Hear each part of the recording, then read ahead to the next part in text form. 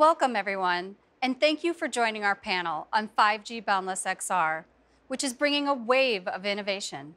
I'm Deb Marich. As Senior Director of Product Marketing at Qualcomm Technologies, I've had the privilege of watching innovations in 5G and XR grow from an idea to reality. And it's taking some groundbreaking innovations and collaborations to get here. Over the past few years, Qualcomm Technologies and Ericsson have worked together to define what's possible in XR and 5G. We've moved beyond mobile phones and into a world of XR that's opened up entirely new opportunities in areas like education, medical, fitness, collaborative workspaces, and really so many more, truly expanding our experiences and allowing us to do things we hadn't thought possible until now. The vision of yesterday is becoming the reality of today. We are right on the cusp of some exciting developments, which is why I'm so thrilled to be joined today by two experts in the XR and 5G field. I'm sitting in one of our VR labs in San Diego with Sujith Paraj, Director of Product Management. He oversees XR and gaming hardware at Qualcomm Technologies. And joining us all the way from Stockholm, Marie Hogan.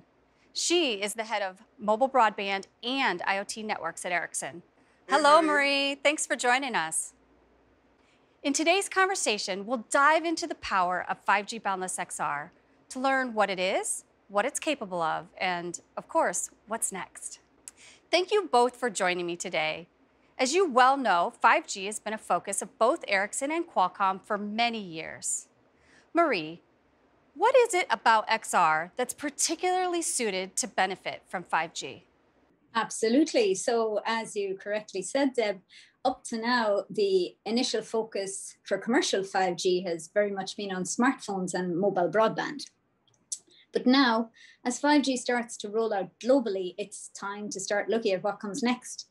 So at Ericsson, we believe that XR is a key area where we, together with an industry leader like Qualcomm, can truly start to unleash the full potential of 5G. XR has very demanding requirements with heavy graphics and large amounts of data that needs to be processed very rapidly to ensure a realistic end-user experience. With 5G, we have the possibility to access much more spectrum and deliver very large amounts of data at very high speeds. We can take advantage of the very low latency that 5G inherently offers to provide much faster response times. 5G will also allow the possibility to deliver bounded latency, which guarantees the delivery of data within a certain time, ensuring extremely stable network connections end to end, and connections that stay within the needed latency and jitter budgets. We can also add new technology that enables compute at the edge to support this heavy graphics rendering.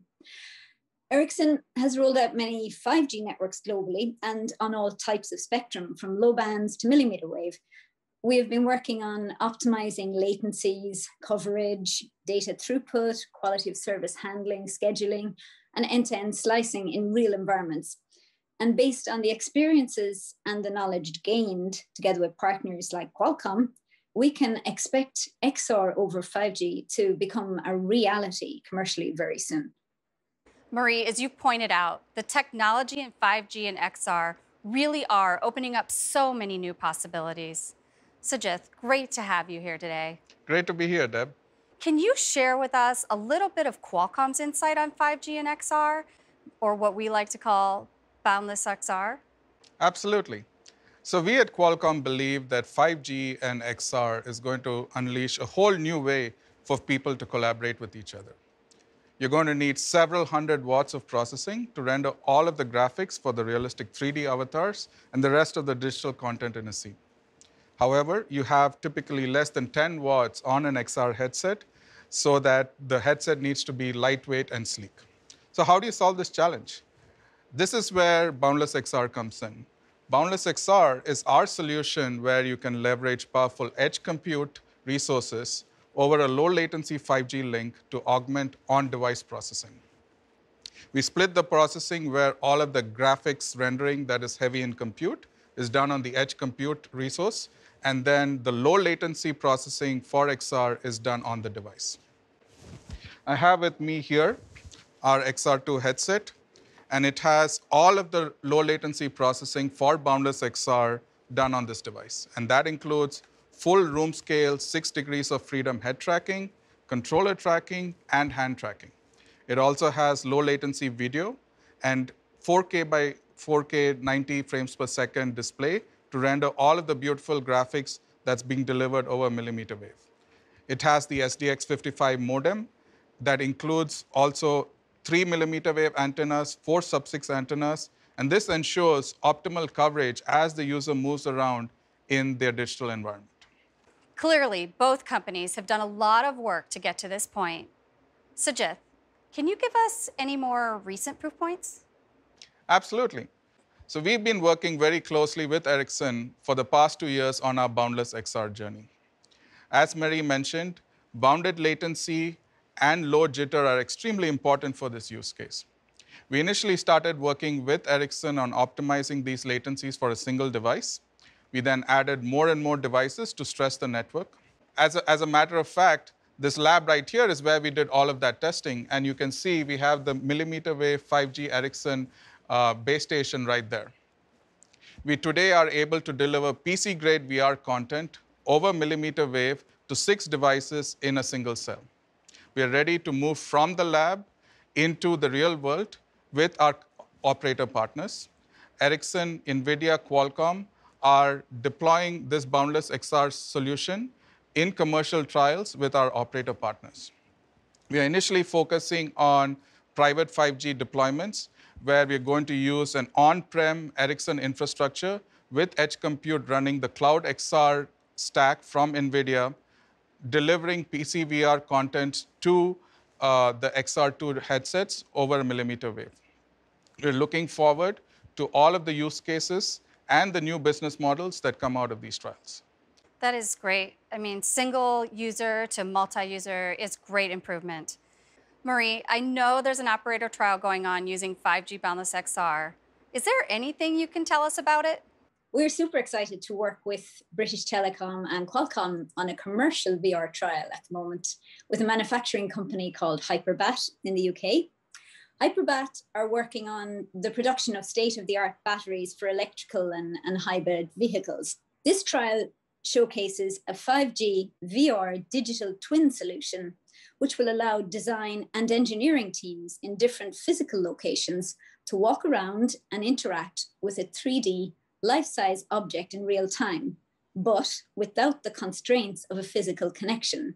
And they will, of course, be using Qualcomm's 5G native VR headset, Ericsson's 5G network infrastructure, and NVIDIA's Cloud XR server platform. The trial is using a local area private network setup right now, but as 5G networks become more widespread and further optimized, we can foresee the possibilities of wide area XR opening up. And this means the emergence of all sorts of use cases. XR can be a game changer in terms of improving efficiency, safety, and convenience for consumers and enterprises. And it will open up a huge area of new revenue opportunities for operators also. So beyond this manufacturing trial example that we've talked about here, XR could also be used for advanced assisted driving, remote education, remote surgical procedures, virtual shopping, advanced gaming, VR for entertainment.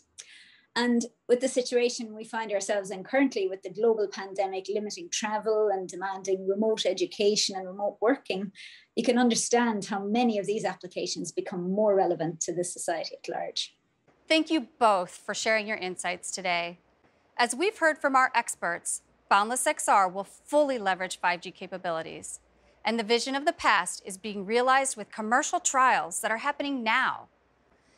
The innovation in network, Cloud XR, and device technologies, and collaborations of companies like Qualcomm and Ericsson is critical to open new doors and experiences for generations to come.